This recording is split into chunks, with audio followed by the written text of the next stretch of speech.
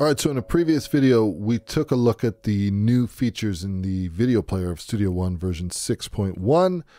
And in that video, I mentioned that I would talk about this thing over here, which is something that I just call a slug. But it's a leader, it's something that you can put in place. And the purpose of this is a couple things. First of all, it is a very specific duration in length in terms of with respect to frame rate. And also we have some tone that we have at the beginning. So let's pop over to a new song over here and let's dive in. So first of all, I have a number of tracks over here. Now there's quite a few different ways that you could do this. You could create a dummy event and then you could use the tone generator on the event and then you could render the event effects. Or you could do the same thing and you could actually use transform to rendered audio. The way that I'm going to do this, and just as kind of just to really drill this down, is I have a stereo track over here with the tone generator plugin on it. And then I have another track that's called tone print. And then we have two tracks which I've pre-labeled. And we're going to kind of go through how you would go about creating a two-pop. Okay, so first things first, I have a tone generator plugin on this track. Now, it has a very specific setting. So 1K is the tone, the frequency of the tone that we're going to use. And then in terms of level, I'm in North America, so I'm going to go with -20. If memory serves, I think the EU uses -18. I could be wrong. It's been a long time since I did anything in terms of an EU production, but something's telling me that they might use -18 for the two puffs, but I'm not 100% sure. So basically, we're not worried about any sweep or anything like that. We're just basically using a sine wave, 1K frequency at -20, and if I activate this, we get a very annoying tone. Now, in terms of the second track over here, I have a track, we're going to call this tone print. So, and you don't have to do that this way. I'm just going to choose to do it this way. So I'm going to actually set the input of this track to the tone generator track. Now we're going to record enable this. We will also mute it.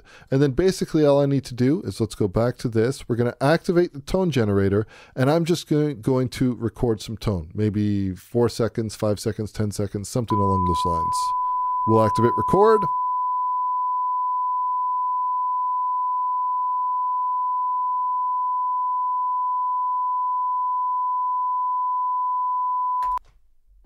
Okay, so we have our tone that has been recorded. You can see over here, it's called tone print.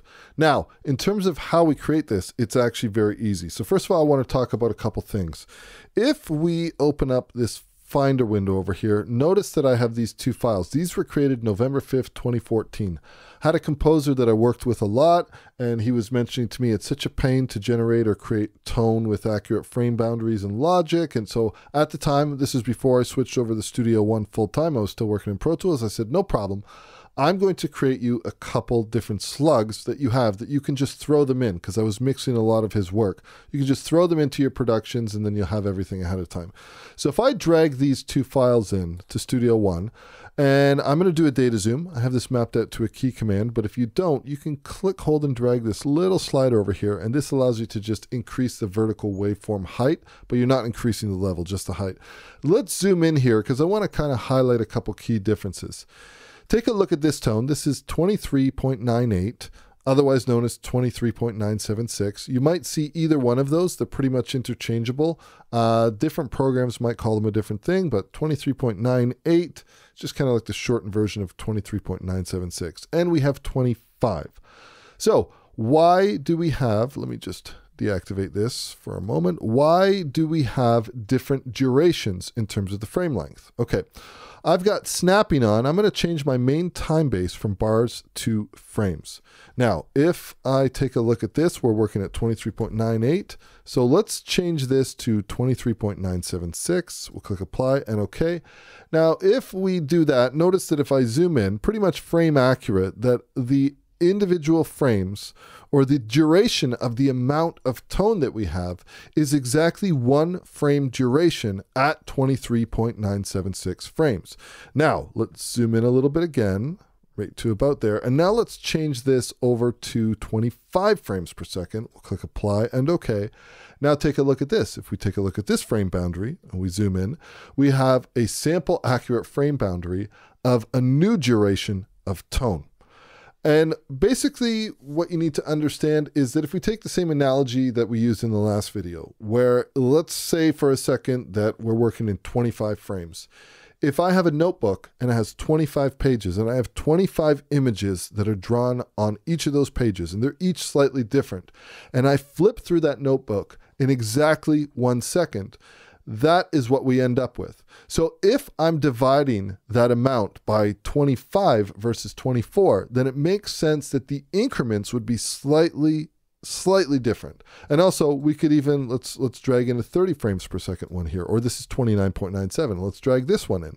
If we take a look at this now, notice that we have an even larger number in terms of the frame. So the duration of the actual frame, and if I change this to 29.97, where are we? Right over here.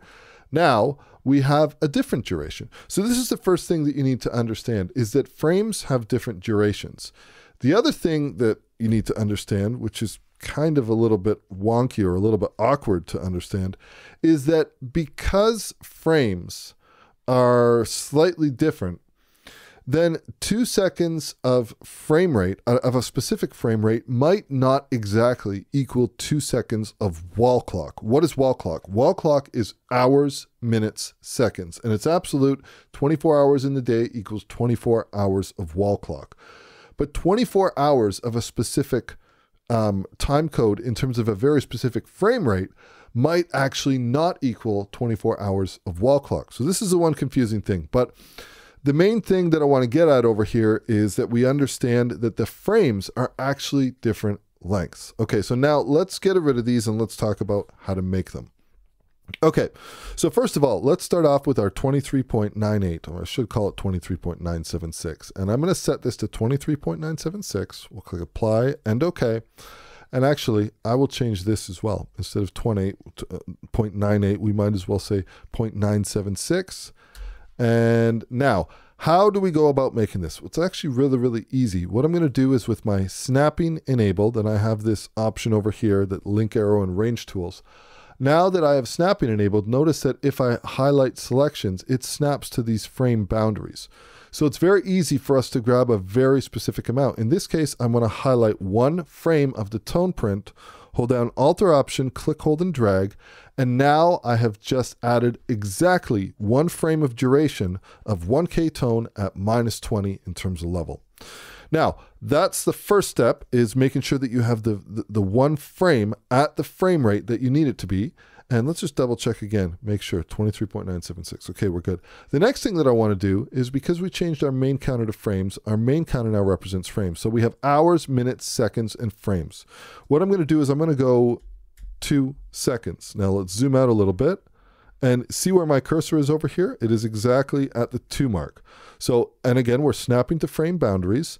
So now what I can do is I'm actually just going to highlight across everything. We'll click, hold, and drag this boundary till we get the drag handles.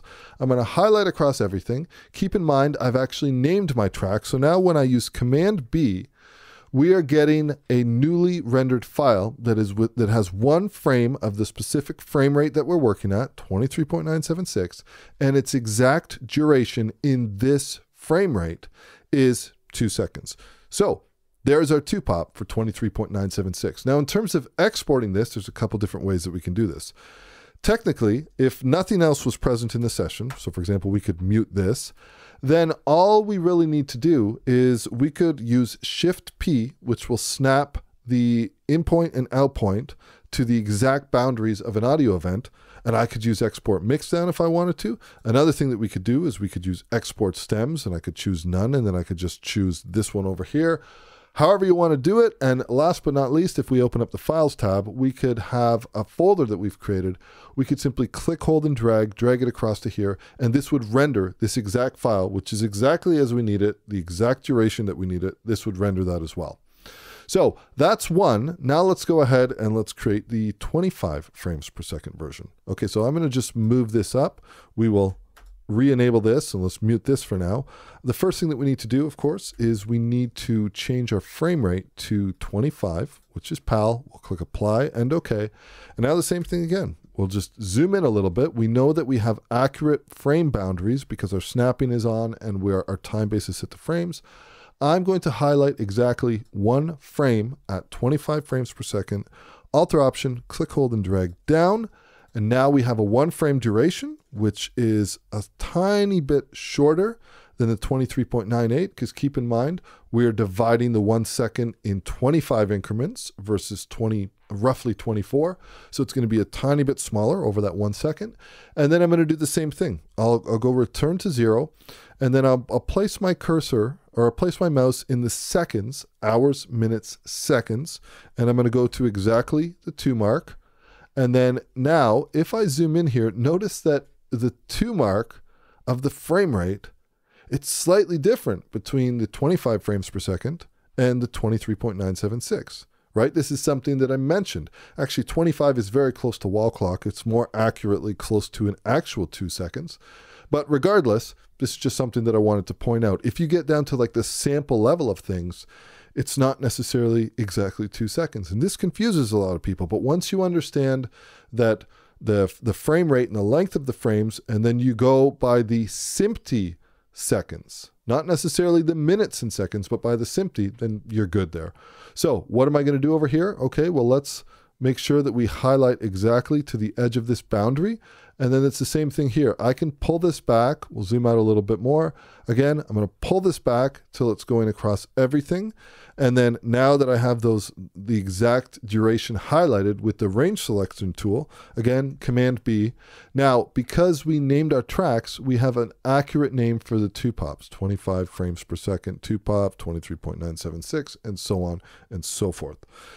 So this is basically what you do. And if you wanted to repeat it again for 30 frames, it would be super easy. You would just change this from 25 over to true 30, and then click apply and OK. You would copy an exact frame duration, 1 frame at 30 frames per second, drag it down. Then you'd go to your actual frames counter to move to the 2 second mark so you know your cursor's placed properly, and then basically highlight from that point backwards all the way to the front. Now, one other thing I want to mention, and then I think we'll probably call it wrap here on this video, is with respect to 2 pops, you won't necessarily always be using a 2 pop. Certain formats, so for example, I spent a lot of time in short format advertising music, that was always 2 popped. Anything that came in was 2 popped on the way in and 2 popped on the way out. They were 2 popped from the editor, and usually the videos that you got, the work prints that they called them, might be a lower resolution version of the actual video. That usually had a time code burn in on it.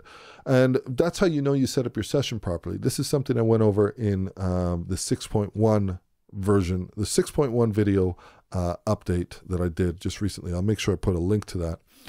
But the other thing I wanted to make note of is that I've done stuff before that was EU where it didn't have a 2 pop, but it had like a 10 seconds, and it was in PAL.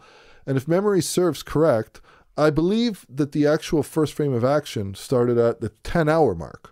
And that my leaders and tone, it wasn't a 2 pop like I was used to seeing, but it was actually, I think it started at 000950, and then it had 10 seconds of leaders and tone. And then my actual first frame of action was after that.